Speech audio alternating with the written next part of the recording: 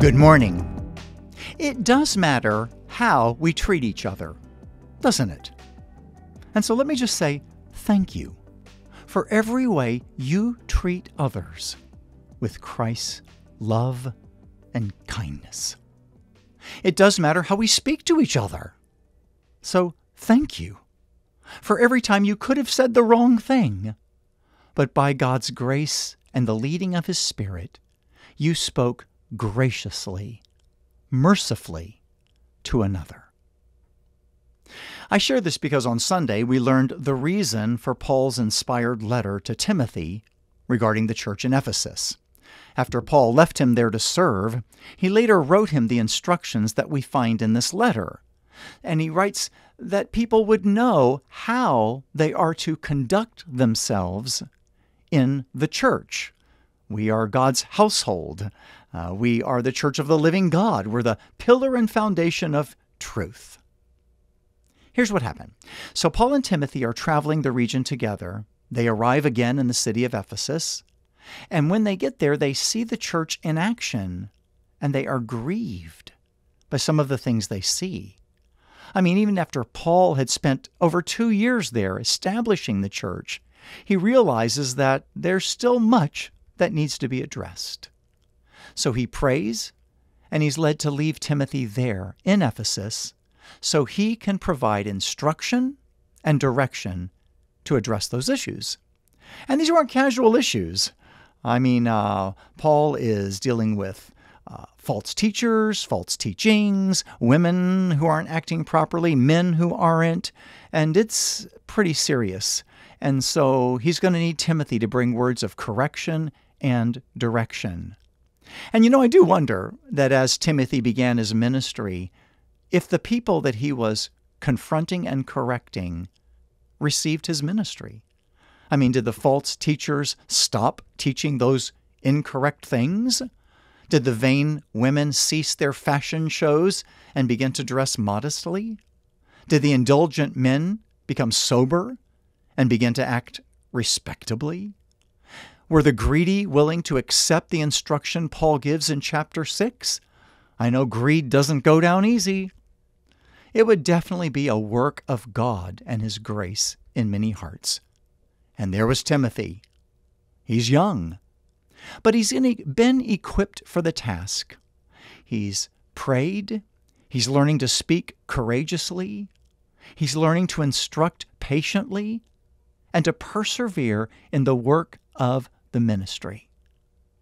And so we're going to watch him in action as we go through this book, and we're going to hear the things that are written, and we're going to consider what was happening and did they receive his ministry.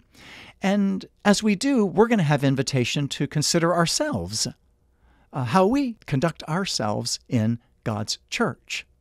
And it's my hope that we'll all be teachable and correctable if there's anything that we need to address.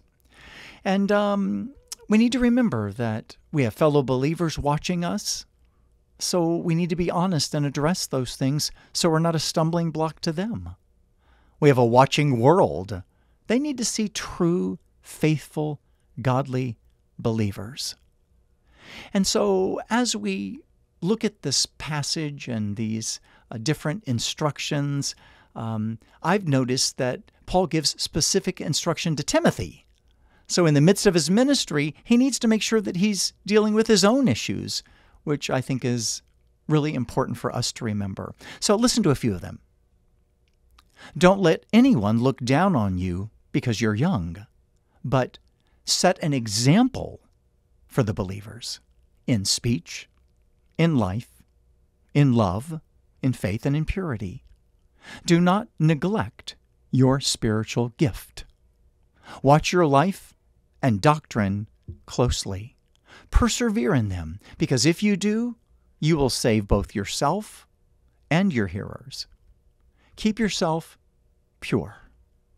You, man of God, pursue righteousness, godliness, faith, love, endurance, and gentleness.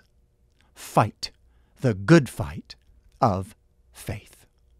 Guard what has been entrusted to your care. grace be with you. And that's the way the letter ends. And it's just a good reminder of how God's grace has worked and will continue to work in his life and in our lives. And as we talked about last week, his grace is sufficient for us. Isn't it? Good words for today. Let's pray.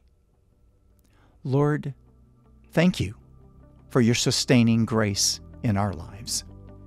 We will rely on you for all things and look to you and trust you to lead us today. We pray. Now you continue. God bless you.